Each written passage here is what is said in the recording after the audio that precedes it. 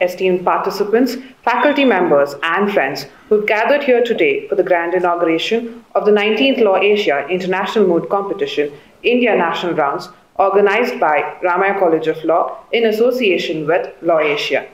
Ramaya College of Law was established in 1995 by the visionary founder, Dr. M.S. Ramaya, with a mission of providing quality legal education.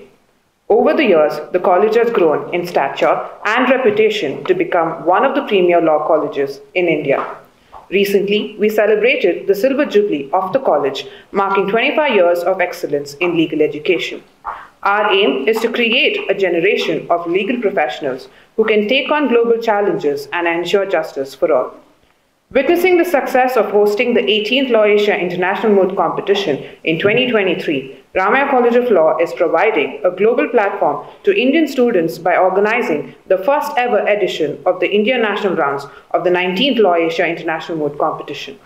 This year, we welcome you to participate in the national rounds of Law Asia International Moot Competition held from 21st June to 23rd June 2024 at Ramaya College of Law. The top two teams from the Indian national rounds will represent India in the international rounds together with the host institution, Ramaya College of Law.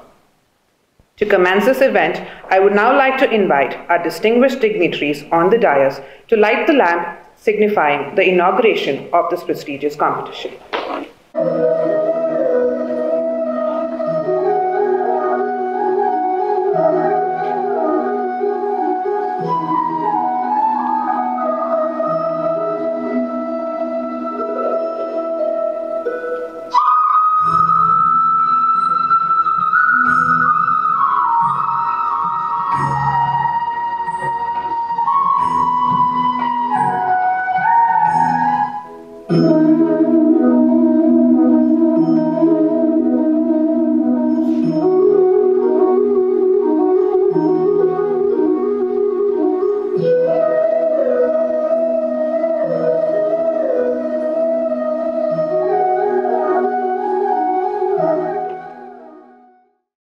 Good evening to all of you.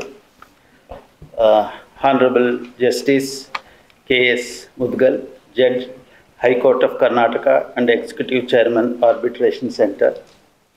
Our Principal, Mr. Uma Mahesh, the Coordinator, Manohar Bhatt, all the members of the faculty of Ramaya College of Law, all the participating students, and other dear students who are present here today. Today is a very special day. It's a matter of great satisfaction for us also that 19th Law Asia International Moot Competition is being inaugurated today on this special day, because today is the International Yoga Day, as all of you know, and many of you might have also participated in the morning. And as we now know, yoga is also skill in action.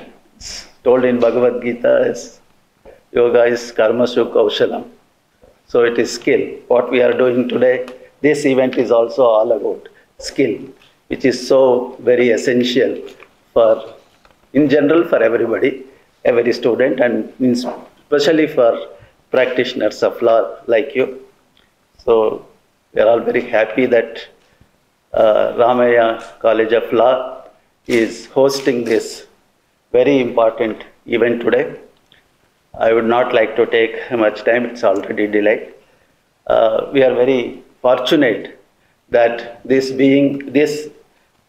special event is being inaugurated, has already been inaugurated by Honorable Justice K.S. Mudagal, Judge, High Court of Karnataka and Executive Chairman, Arbitration Center.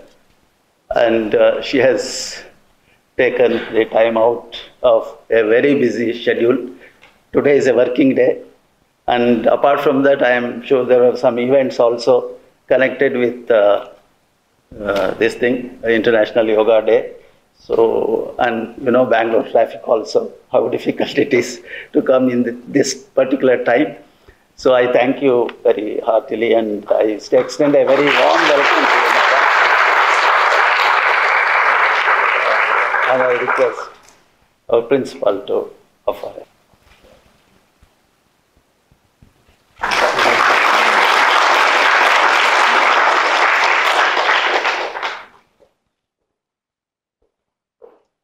Today, this event, Mr. Raphael Tay, he is the chairman, Moot Committee, Law Asia. He has joined online.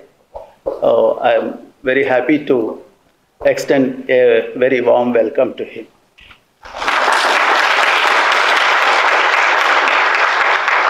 This event would not have been possible without the participating teams. There are about 12 teams from different parts of the country, all premier institutions. It is my duty to extend warm welcome to all the participating students from different parts of the country. Thank you also for having made this, having participated in this very important event. I extend a warm welcome to all the students who are participating.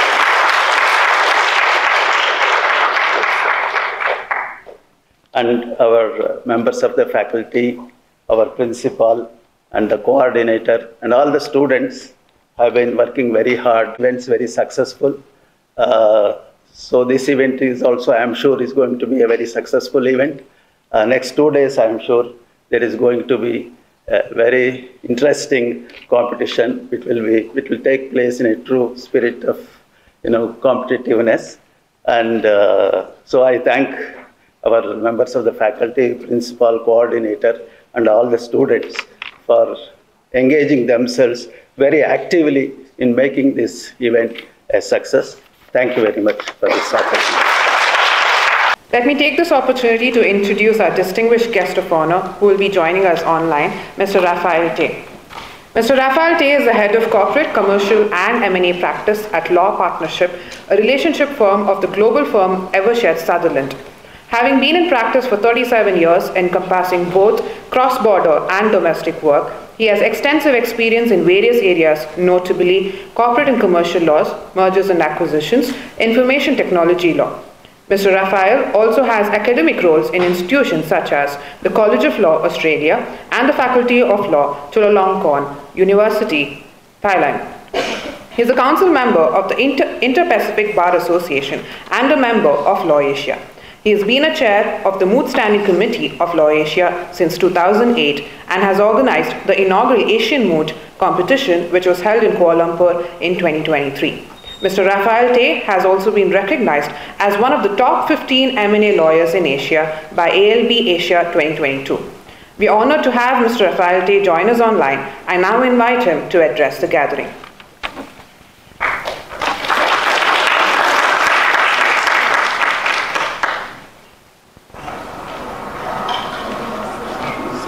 The Honorable Justice K.S. Mudagal, Judge of the High Court of Karnataka State, Mr. S.S. Nagalan, Senior Counsel, High Court of Karnataka, Mr. B.S. Ram Prasad, Chief Executive of Gokula Education Foundation, Mr. G. Ramakrishna, Chief Finance Officer of the Gokula Education Foundation, Professor S. Umamahesh Satyanarayan, Principal, Ramaya College of Law, Mr. Manohar Bhatt, Faculty Coordinator, Moot Court Committee, Ramaya College of Law, faculty members, participating teams and students, student volunteers, ladies and gentlemen. It gives me great pleasure to welcome you to this inaugural Indian National Rounds of the Law Asia International Moot Competition, which is held at Ramaya College of Law this evening and throughout the next few days. I bid you a warm welcome from my very own home in Kuala Lumpur.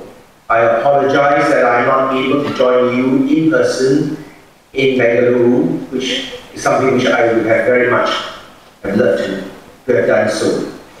Last November, Law Asia held its international competition at Ramaya College, and where we had a wonderful time. And as host, Ramaya College had exceeded all expectations, and is something that we will always treasure in our hearts, and the memories that we have brought back home to wherever we might have been. It gives me great pleasure, therefore, to say a few words this evening for this inaugural Indian National Rounds of the Loyal Asia International Competition.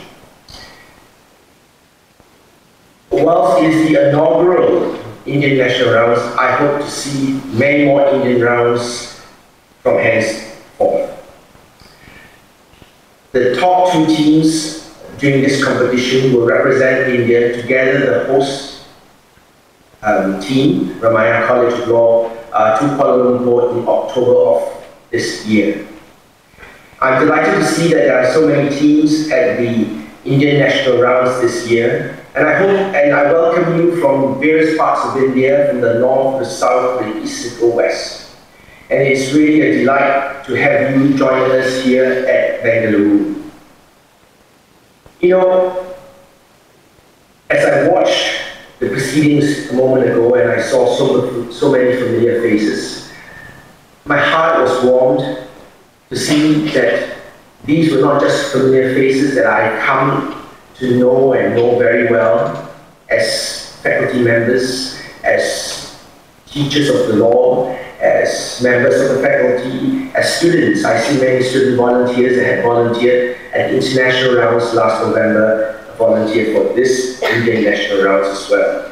So I just want to say kudos to you, because really it takes effort, it takes energy, it takes a commitment and a passion to do what you do. So congratulations once again. To say a few words, I want to quote an ancient Asian proverb that says, as distance tests a horse's strength, time reveals a person's character.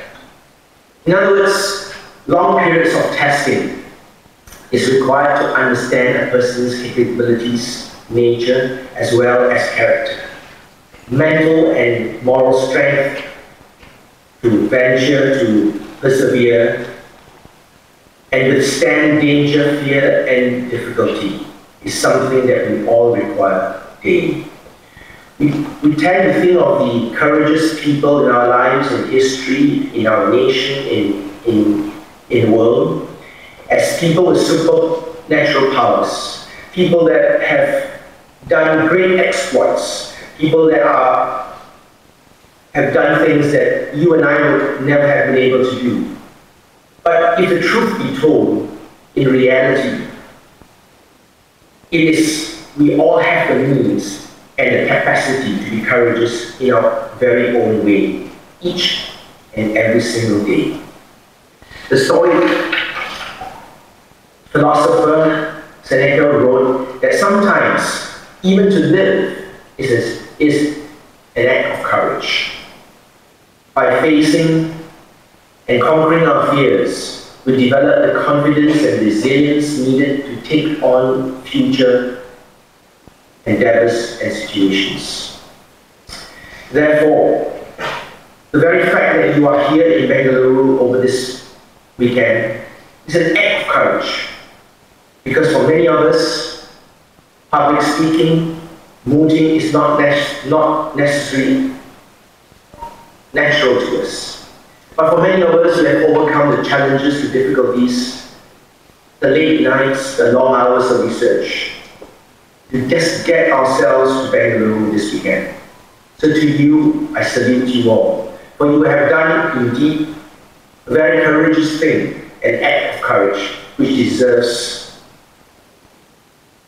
honor, which deserves mention.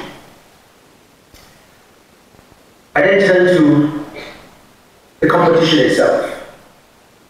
In the days to come, you will compete tooth and nail. You will be very competitive, even combative in your stance, in your attitudes towards one another. But just remember one thing: what sets us aside as lawyers, as students of the law, as members of humanity, is our very own humanity. Let us not forget that despite competition, who we are. We are, after all, members of humanity. We are, after all, brothers and sisters in this big, wide world. So I hope that in the days to come, as the dust settles, and thus as the night draws to a close, we will all forget what we did during the day, but reconcile as members of the legal profession and reconcile as members of humanity. For it is in each of us that we find refuge and strength in the days to come. So do the right thing for the right reasons and with the right attitude. Lastly, I just want to say that truly I wish I was there with you all this evening. But my work doesn't permit me. In fact, I was virtually at Fiji this morning. I had to teach a class of lawyers for the Law Society of Fiji this morning. And this evening I am virtually in Bangalore. So really, I am in two different parts of the world in one day. Without technology, this would not have been possible. So I beg and seek your forgiveness for not being with you here, together with you over the next few days. But just know that my spirit is with you, and I wish you all the very best. And I hope to see all of you in Hon'ble in October later this year. Thank you very much.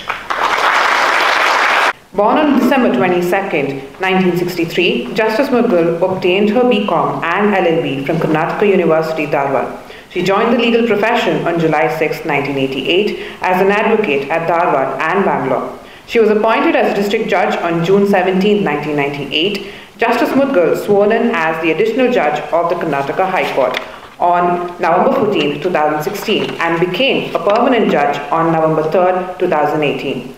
She has chaired several committees, including the Juvenile Justice Committee and the Family Courts Committee, and currently serves as the president of the Karnataka Arbitration Center. We are privileged to have Honorable Justice K.S. Mudagal with us today. I now invite her to address the gathering.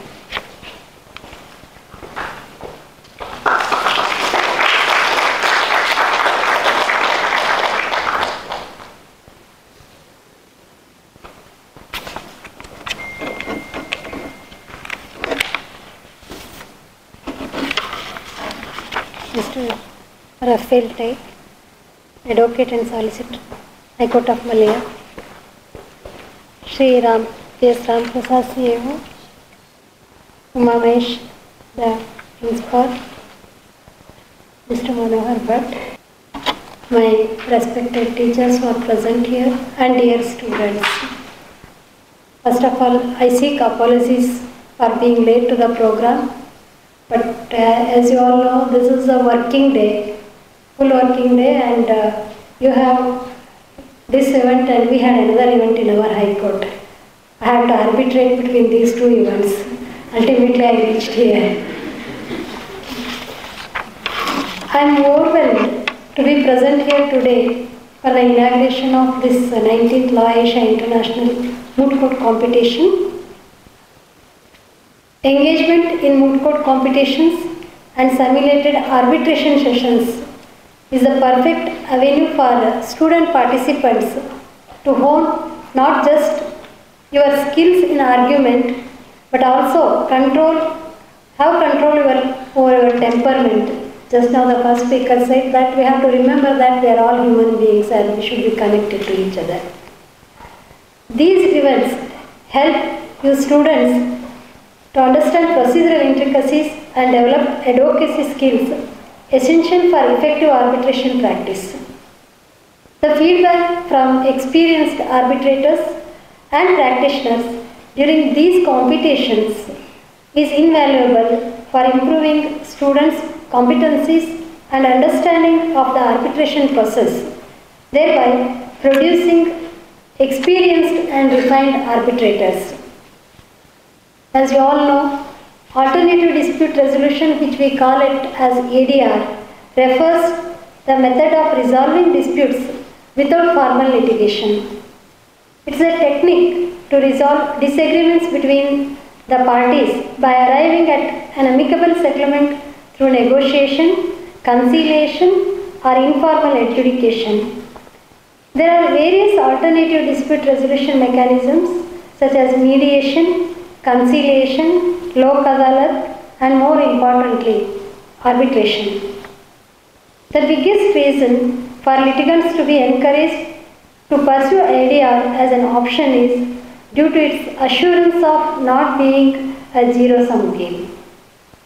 Every stakeholder in most ADR process has the ability to shape the narrative of resolution, and the resulting conclusion is far more likely to be unanimously favorable than a litigation ever could. As we have gathered here today for the International Arbitration Moot, it is essential to understand the objective and history of this system. The wisdom of alternative dispute resolution is timeless. There is a verse in Rig Veda which says, Sangachadvam Samvadam, means let us sit together, discuss together, share with each other together so that information is assimilated and disseminated for the benefit of all humanity. Only when people come together, there will be exchange of thoughts and ideas. Whenever there is proper communication, there will be fewer disputes. As per Hindu law, one of the earliest known treatises that mentions about arbitration is Brihadaranyaka Upanishad. Arbitration was prevalent in India right from Vedic era. Rishi Yajnavalkya has referred to some arbitration bodies like Shreni, which is a business community arbitration, Puga, local courts, and Kula, that is wise men of a community. And they were known as Panchayat. Many disputes were referred to a small group of wise men of a community known as Panchayat, wherein the senior most is named as Sarpanch and the members are known as Panchas. The decision taken by them are binding on the parties. So, earlier the disputes were solved through Panchayat Raj system, which was deeply adored and endorsed by the father of our nation, Mahatma Gandhi. The disputes which were referred to Panchayats were well recognized and awards passed by them had great significance. The Privy Council also, in case of Vitla Sitanna versus Marivada Veeranna, reported in AR 1934 Privy Council 105, recognized them, these Panchayat awards. They can be regarded as one of the earliest forms of arbitration in India. Therefore, in my opinion, attempts at creating proto-ADR mechanism, including arbitration, is something Indians can take pride in as part of our legal culture. Today, the Arbitration and Conciliation Act 1996 governs the system of arbitration in India. It strives for the equitable and efficient determination of disputes and gives litigants the scope for privacy, control and favorability in the outcomes. It is regulated by Act 1996, as I said. The main characteristics of this Act are it functions as a natural alternative to the traditional adjudicatory courts. It is a privately funded way of conflict resolution. The parties are in charge of this mode of dispute resolution, like choosing their own judge and seat of arbitration. And it is binding on the parties except for the very limited grounds of challenge. Perhaps the most appealing characteristic of arbitration is that parties have the complete control over the process, resulting in higher satisfaction with the final verdict than with the results of litigation. It allows more flexibility to the parties Sometimes these arbitral tribunals are better equipped to handle such cases than the traditional adjudicatory courts because they get the experts' assistance fast. Additionally, this system of adjudication decongests the pendency of regular courts. Just now, your CEO was mentioned about Bangalore traffic. You are waiting for your destiny in a litigation in the civil courts is like crossing the Bangalore traffic. So this decongests the courts also. Ultimately, the party aggrieved would be benefited out of the system. Perhaps there has been a growing demand for arbitration as a mode of resolution of dispute. Recently, our Honorable Chief Justice of India, Dr. D.Y. Chandrachud, delivered a speech at UK Supreme Court. His Lordship emphasized upon the pendency in the regular courts and stressed upon the need for streamlining the practice of arbitration as an alternative. Coming to our state, in the state of Karnataka as a unique initiative, High Court of Karnataka has established Arbitration Law Center at Bangalore in 2012, which is separately governed by the Arbitration and Conciliation Rules 2012. We have set up a dedicated center with the directorate which helps the litigant public to have modern facilities to avail the adjudication process of arbitration with bare minimal expenses. As the President of Arbitration and Conciliation Center, Bangalore, I have been witnessing high surge of cases being filed in our arbitration center. Since our establishment in 2012, there has been a steady rise with only 28 cases filed initially in 2013. Following COVID-19 pandemic, there was a remarkable increase of 143.9% in 2022, with 700 cases filed compared to 287 in 2021. Of these 700 cases, 402 cases have been arbitrated, that is 57.4%, leaving 298 cases pending.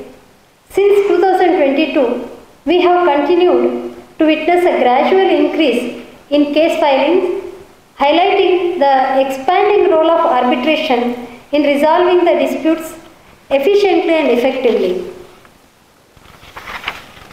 From 2013 May 2024, a total number of 3,215 cases have been filed at our center.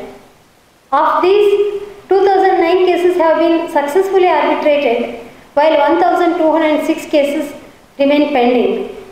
This reflects upon the scope of arbitration in the near future. You are all aware that apart from our center, there are several private arbitration centers also, and which are also busy. It is high time that students of law understand and embrace the professionalism to be followed as the future advocates practicing before the arbitral tribunal or as future arbitrators. This is a very good opportunity for all of you to understand the etiquettes of conducting an arbitral proceeding.